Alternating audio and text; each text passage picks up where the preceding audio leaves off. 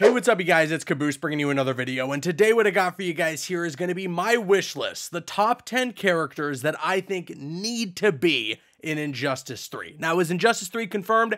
Absolutely not. We don't know what NetherRealm's working on next. I actually suspect that it's going to be Mortal Kombat 12, but either way, I think it's fair to assume that Injustice 3 is going to arrive and it will land at some point in the future, and for whenever it does, this is the wish list that I wanted to make for it. Before we jump into everything though, if you're looking forward to a potential Injustice 3, if you want NetherRealm to make Injustice 3, well then scroll down right now and hit that thumbs up button, share your excitement with me. And I'll tell you what, it keeps me up at night, thinking what NetherRealm might be working on next. What is going to be their next project? Is it a Marvel game? Is it Mortal Kombat 12? Is it Injustice 3? I don't know, but I haven't been able to get a good night's sleep in a very long time because of it. That's all finally changed though, and I've been able to sleep easy these last couple of nights thanks to today's sponsor. Today's video is sponsored by MantaSleep. Let's be honest guys, during these summer months we all need some good sleep, but unfortunately the light is beaming through your window very early in the morning, and when light's coming through, it's telling your brain to wake up. The darker your sleep environment is, the better sleep you're going to have, and that's why MantaSleep offers these sleep masks with 100% blackout, and believe me guys, they work and they are very effective, and I think I've had the best sleep of my life with these things on. This is the original mask here, very nice, love the design, it's very comfortable, and again, gives you that 100% blackout, which is exactly what you need. Or you can try out my personal favorite, which is this one right here, the silk mask. I mean, look how good and comfy this one looks. It's naturally hypoallergenic, moisturizing, and ultra breathable, 6-layer head strap for optimal comfort and a durable fit. Machine washable, of course, as well, and as always, got that 100% blackout for you. So what are you waiting for, guys? Go to that link in the description box below and use my code Caboose10 for 10% off your order with free shipping to the US or the UK. Thank you very much to MantaSleep for sponsoring today's video. I literally can't tell if I'm looking into my camera because these are truly 100% blackout, even with these giant lights in front of me glaring. And with that being said, enjoy the rest of the video. Thank you very much once again to MantaSleep for sponsoring the video. Seriously, you guys need to check out their products. The link's in the description. I could not recommend it enough. And with that being said, let's get things started first with some honorable mentions. Okay, so honorable mentions. First up, I have Etrigan. A lot of people have asked for this guy. I mean, the father of Raven, a big, crazy-looking demon, pretty unstoppable. Just making it out of my top 10 because honestly, the top 10 was hard to put together. If I could have an 11th spot, seriously, Etrigan would fit that 11th spot. Trust me. I also have Godspeed. I mean, I think we all know that if an Injustice 3 happens, we're gonna have the Flash in the game. So really, more than anything, I would like Godspeed to be a premier skin, similar to what they did with Reverse Flash. But if we can have Shazam and Black Adam in the same game, or if we can also have Sinestro and Green Lantern in the same game, well then why not have Godspeed and the Flash and give Godspeed some different speedster abilities. I also got Kyle Rayner as a White Lantern, not as a Green Lantern. I think we need to respect some of the other Green Lanterns that are out there, and I would love to see Kyle Rayner be one of those. Honestly, if he was in the game as a Green Lantern, that'd be awesome, but he does become a pretty badass White Lantern in the comics, and I think it'd be cool to see that explored in Injustice 3 and for them to try out some different abilities with that. I also got on my honorable mentions list Nightwing, but specifically from the comic book run because this is actually very popular, and when I asked people on Twitter who they'd like to see in Injustice, this was one that I saw plenty of people suggest, and that's Nightwing as Deadman. I think that could be an interesting way for the story to bring back the character of Nightwing, but also to change it up and make him a different persona, to make him a different hero altogether. And then finally, on the honorable mentions, and this might piss some people off, but hear me out when I mention this, okay? On the last spot in the honorable mentions, just outside of that top 10, is The Watchmen, either Dr. Manhattan,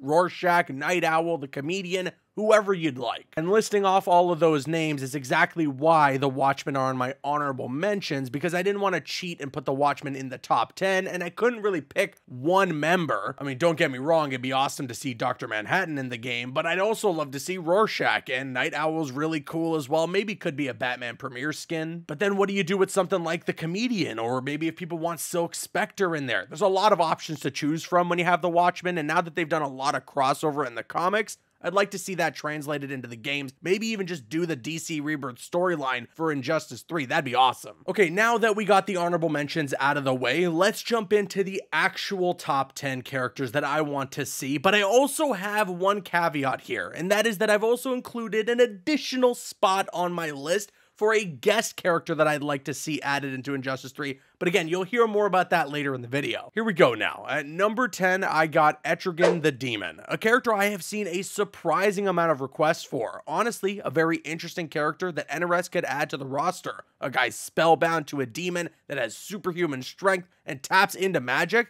Sign me up for that. There's also plenty of creative freedom with this customization too. The gear system would really complement this character. And again, like I mentioned, a lot of people have been requesting Etrigan the Demon. I'm surprised by the amount of people that want this character in the game, because to be honest, I didn't know too much about the character until I saw so many people request him. And yeah, after doing some research, I mean, this is a character that would totally work for Injustice and would be a really unique fighter for the roster. At the number 9 spot, I have Plastic Man, which is another character that I have seen a ton of people request. Funny enough though, the character is in Injustice 2 and is actually cameoing as the jukebox on the bar side of the Metropolis stage. Either way, I think Plastic Man could have a really unique fight style and a moveset that would definitely be unlike anyone we've seen in the previous Injustice games. A bit of a goofy character, yes, but who cares if he's goofy? The Injustice games are pretty dark, and we can use a bit of levity. A fun, quirky character that brings an element of comedy to the game would be a nice change of pace. And you'd be surprised too how strong the character of Plastic Man can be, so we could definitely go toe-to-toe with some of the giants in the Injustice franchise. And hey, speaking of characters that can bring levity to the game, at the number 8 spot, I got Booster Gold. I think we're past time bringing this character into the Injustice universe, minus the comics. Not sure if he shows up in the comics, but you know what I mean, the games. A time traveler with an awesome suit, he can fly, shoot energy blasts with his gauntlets, and make force fields. Good defensive and great offensive options as a fighter. Tons of customization there as well. As I mentioned earlier with Etrigan, this character could really benefit from the gear system with different shaders and so on. Then at number 7, this is a personal favorite pick of mine. I mean, funny enough, people were even heavily speculating that this character was going to be showing up in Injustice 2, and that's Ra's al Ghul. Like I said, people thought Ra's was going to be in Injustice 2 because of the reveal trailer for the game. Matter of fact, it's really weird how we never got some answers about who does the narration for that trailer. A lot of people suspected that it was Bryan Cranston, and if so, that would have been a great way to market the game. People also guessed that it was him voicing Ra's due to some of the lines used in the trailer. I mean, take a listen to this. Each time I enter the pit, I emerge reborn. Yeah, his ability as a fighter, as the leader of the League of Assassins, mixed in with the fact that, so long as he has the Lazarus Pit, he is immortal. Ra's is kind of a no-brainer for a DC fighting game. Just imagine if they did something similar to Jason and MKX, where if you lose a game as Ra's, members of the League of Assassins will come in and give you a vial of the Lazarus Pit to bring you back to life. His trait could also utilize the League, calling them in for quick strikes, acting like assists almost for Marvel vs. Capcom. There's a lot of potential here. Then at that number 6 spot, I got Star Sapphire. I love the Green Lantern lore and how differently all the Lantern Corps operate. Carol Ferris is Hal Jordan's love interest turned kind of villain. I think that could create an interesting push and pull for the character story-wise. When it comes to gameplay, NRS has utilized different lanterns that Hal Jordan faces off against to essentially act as an extension of what they wish to do with Green Lantern's powers. Having 2 characters that create constructs with their respective lantern rings means you don't have to limit the endless possibilities to just one character with a few special moves. Kind of the same reason that I want Godspeed to be in the game as well, because you could do crazy things with 2 different speedsters. But anyways, the thing is too that this character has been both a villain and a hero in the comics, so it's really up to NRS's discretion of what they want to do with the character. I think making her a villain is interesting though. Plus, I mean, come on, your gear system, it would go crazy. There's so much that they can do in terms of customization for another Lantern character. Look what they did for Green Lantern and Injustice 2. Just imagine. We're getting towards the end here, but to start off the top 5, I got Anti-Monitor. I put this dude here because the Injustice games have tackled some big name DC villains. Black Adam was in both games, Lex Luthor in Injustice Gods Among Us, Brainiac the main villain of Injustice 2, Doomsday showing up in the first game, and of course Darkseid was the pre-order bonus of Injustice 2. Granted, I hope that Darkseid would play an actual role in the story of Injustice 3, but it's time to bring out the big guns. Anti-Monitor Anti-Monitor is one of, if not the strongest villain in the DC universe and could wreak havoc on the battlefield. Summon his army, mess with the multiverse, attempt to end all life. You really open up Pandora's box with Anti-Monitor, and I would love to see NetherRealm play around with this character. I also think it's time to give Superman some form of a true redemption arc if we're talking about the story. He somewhat redeems himself in Injustice 2, but it still leads to him betraying Batman and not sticking with becoming a force for good, which, side note, I actually like that he did that. It was unexpected.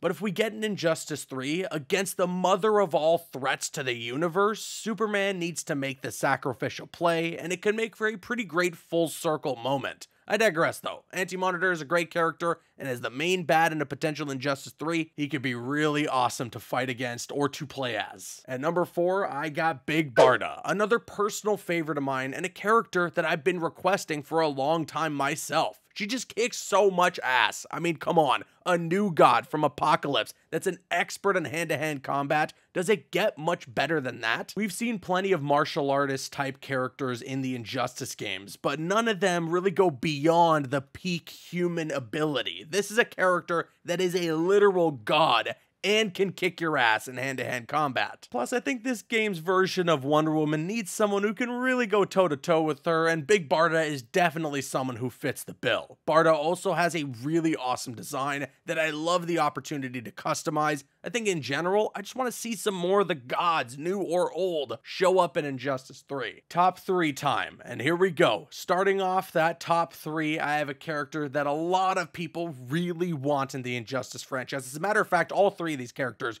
are ones that people have been requesting like crazy for an Injustice 3 if it ever happens. And that's Constantine. He's just this really cool and mysterious dude who always shows up looking like he just got beat up in an alleyway. And I mean, come on, he uses magic and fights demons. I'll say this much. If they put Constantine in Injustice 3, if that ever ends up happening down the line, they better get Matt Ryan to do the voice for the character, because he literally owns this role. It is his and his entirely. The same way when you're reading a Batman comic or watching most animated features or anything that involves Batman, you're gonna hear Kevin Conroy. When it comes to Constantine, whether it's live action or in animation, it's Matt Ryan. Again though, just in terms of style, in terms of presentation, this is a character that could work really well in Injustice 3, and a character that I would love to see, just from the powers, the abilities that he has, the customization options. There's a lot there. Then the runner-up at the number 2 spot, I got Static, or Static Shock. I like to call him Static Shock. People have told me that the name is just Static, but I think Static Shock sounds even cooler, so I'm just gonna stick with that. And funny enough, I believe actually there's some concept art out there, as this character was at one point going to be in Injustice 2, or was at least considered, to the point where they created concept art for him. And it's so sad that that never saw the light of day, but if we do get an Injustice 3 down the line, now is the chance to put this character in there. And yeah, I know it's just another character that shoots electricity, and we've gotten plenty of those before, but there's a lot that they could do with Static Shock. I mean, he can fly around, first of all, whether it's on a sewer grate or one of the little hoverboard things that he has. I mean, that's probably one thing that we can use for customization. And also, he's not like Black Adam or Shazam, where he's like a literal god. You know, it's kind of just a kid who's flying around and got these crazy abilities, similar to something like Blue Beetle, what they did with Injustice 2. There's just no doubting that Static Shock is one of the most requested characters for the Injustice franchise, and it would be a damn shame if we didn't see his inclusion in an Injustice 3 whenever that happens. And finally, at number 1, some people will be able to guess this pretty easily, but I know everybody's list is going to be different, which I think is a great thing. So at number 1, to save you the suspense, I got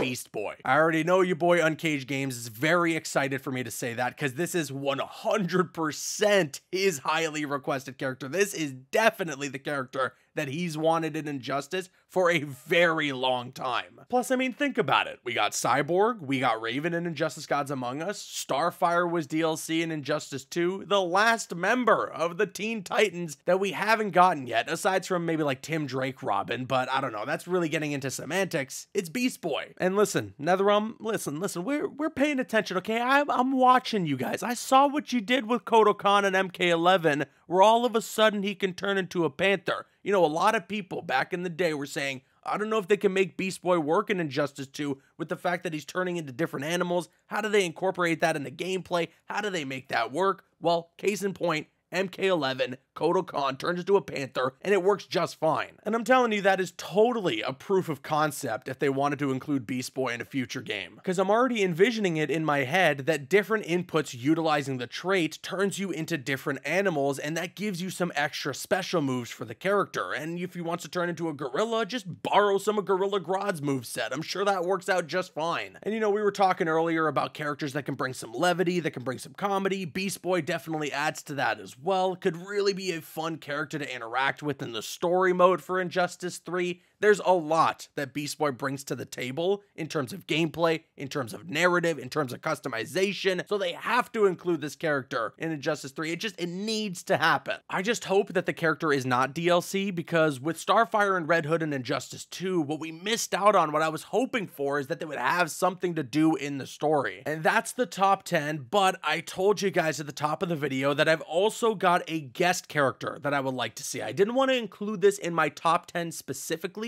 because I wanted to list off 10 DC characters, but I also want this one guest character to show up really badly in Injustice 3, because it would be awesome. And my guest character pick is the Power Rangers, or just a Power Ranger that you can customize to be different members of the Power Rangers. That last fighter pack for Injustice 2 was a shocker. Nobody would have guessed that they were going to add the Ninja Turtles to the game, let alone have you be able to play as all 4 of them, and for all 4 of them to have different movesets. The thing that made that work the most was that there were special moves that any of the Ninja Turtles could use, regardless of which one you're playing as. They were just universal special moves, and they could totally apply that same concept to the Power Rangers. And just imagine the endless possibility with customization. Imagine all the different kind of Power Rangers that you could change into, the shaders changing the color of Power Ranger that you are. I mean, this is a literal $1 million idea right here. Your weapon in the gear system is what changes you to an actual different member of the Power Rangers, similar to what happens when you use that in the customization for the Ninja Turtles. And you can maybe have different skins that change you into the Lost Galaxy Power Rangers, the Zeo Rangers, you know, if you want to change into the White Ranger, the Green Ranger, the Red Ranger, whatever you want to do. Literally, there's so much they could do. And then, oh my god, imagine the super move for the Power Rangers that they call in the Megazord.